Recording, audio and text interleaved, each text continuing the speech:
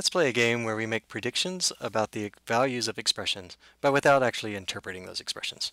So we'll start out with an easy one. What is the value of this expression plus 1, 2? Without running interp in your Dr. Racket now. If you said 0, well, no, that's the wrong answer. If you said 42, that's wrong also. The answer we were looking for was 3. All right, let's try another one. How about the value of this expression? Curly brace plus lambda 17, 8, close curly brace. What's the value of that without running your interpreter? If you said error, that's not the answer I'm looking for because that's not a value. In fact, this is a trick question because plus lambda 17, 8 is not an expression in any variant of curly that we've studied so far. So it doesn't make sense to say what is the value of this expression. It's not even an expression. Okay, if we're going to play this game, we better be clear about the grammar then. So I'm going to use this richer grammar than we usually use for curly. We will allow numbers. We'll also allow booleans, true and false. We'll have plus and times as usual, but also an equality operator that checks whether two numbers are equal and returns a true or false. We will have identifiers so we can refer to arguments. We'll have lambda, and we're going to allow any number of arguments to our lambdas. And so our application form has a function expression and then any number of argument expressions. And we'll have if, which relies on booleans for the test, and then has a then and else expression as usual. So with that grammar, here's our question again. Without running interp or parse or anything, is this an expression? If you said no, that's not the right answer because, according to our grammar, this is an expression. We can match it up. We can see that these outer curly braces work if we match it up with the application form. And the first expression is this lambda empty 1, and lambda empty is fine because we've said any number of arguments, and that includes 0 arguments. 1 and 7, meanwhile, are clearly expressions, and so it all works out with the grammar we specified. This is an expression. So now, what is the value of that expression? It's an expression, so this is not a trick question. What is the value when you run it? I think I heard some of you say 1. The answer is 1 because we call this function and return the function's result, which is 1. But some of you were unhappy with that because you don't think that passing 1 argument should be allowed to a function that takes 0 arguments. And you know, I'm kind of on your side, actually. We haven't pinned down the interpreter, but again, the game is not to run the interpreter. The game is to say what expressions are allowed and then what kind of values will they produce. And we don't think this should be allowed, even though it fits in the grammar. So let's rule this out by saying that this is an expression, but it's an ill-formed expression. Right? And it's ill-formed because when you have this lambda form after this open curly brace, that it should only be used with 0 arguments when it has 0 expected arguments. Okay? So this is an ill-formed expression, and let's agree that we won't even try to ask what is the value of an ill-formed expression. Okay, so let's try again. What is the value of the following expression? We all agree that it's a trick question. There is no value of this expression because it's ill-formed. How about this expression? Plus, and then we've got a function that takes no arguments and return 1, and 8. Well, here again, it's an expression and it's well-formed because we haven't ruled it out yet.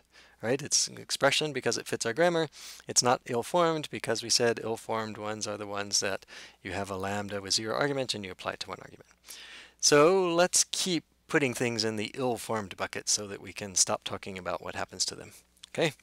So we don't want to say what has the value of this expression because it would produce an error if we run the interpreter. We're not going to run the interpreter. So let's agree that a lambda expression cannot be inside of a plus form because that's what went wrong here. Clearly, if you put a lambda right there inside of a plus form, that it would get an error in any reasonable interpreter, and we just want to rule that out. Okay, so this is ill-formed from now on. Is it a well-formed expression? No, so I won't ask about the value. Let's look at the next one. Here's plus, and here we have a plus with a lambda inside, but that lambda is applied to 7. It's the identity function applied to 7. We would expect to get a 7 back, and then the 7 can be added to 5 to get a 12. Now, is this ill-formed or well-formed right now? It really depends on what we meant by saying you can't put a lambda inside a plus. If we mean you can't put a lambda form anywhere inside of a plus, well, then this is ill-formed and we should not talk about its value. On the other hand, we feel like this should be okay. We know that an interpreter should produce a 12 here. So let's agree on a definition of ill-formed that makes this okay. Let's say it's only bad if you have a lambda immediately inside of a plus, where it's clearly going to go wrong. Here's another example then. I've got lambdas. They're inside a plus, but they're not immediately inside a plus. And yet we can see again things are going to go wrong, right? We get the identity function back by applying it to the identity function, and then we try to add a function to 5. So we still haven't ruled this out as ill-formed, and so someone can ask what the value is, but we don't want to allow this either. So let's take a step back. Is it even possible to do what I'm trying to do? Is there a way to decide whether something is well-formed before you interpret it? So that we just don't even try to answer the questions of what the value is. Well, okay, if I phrase the question this way, then trivially there's an answer. Just reject all expressions. Just call them all ill-formed, and that solves the problem, because if you ask me, is this a well-formed expression? I say no, and I don't have to interpret. Technically, that's a valid answer, but that's not the one we're looking for. So let's ask a different question. Is it possible to define well-formed without actually running the program, so that we reject up front any expression that will produce an error, and that we only reject the expressions that will produce an error? This turns out to be not possible. And it's the problem is our old friend, the halting problem. So imagine you have this expression where I'm trying to add 1 to the result of this if, and let's suppose we don't know exactly what the ... is, but it's something complicated. If that complicated thing produces true, then we'll return 1. If the complicated thing produces false, then we'll return the identity function. And so whether we get an error or a 2 when we run this depends on what the ... does.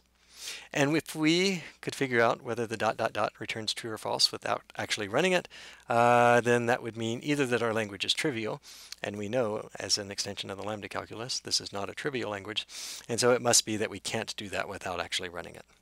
Okay? So there's no way to reject only the expressions that produce errors. We need a way out, and the way out is going to be to reject all of the expressions that produce errors and also reject a few more. That turns out to be tractable, and that's what a type system does.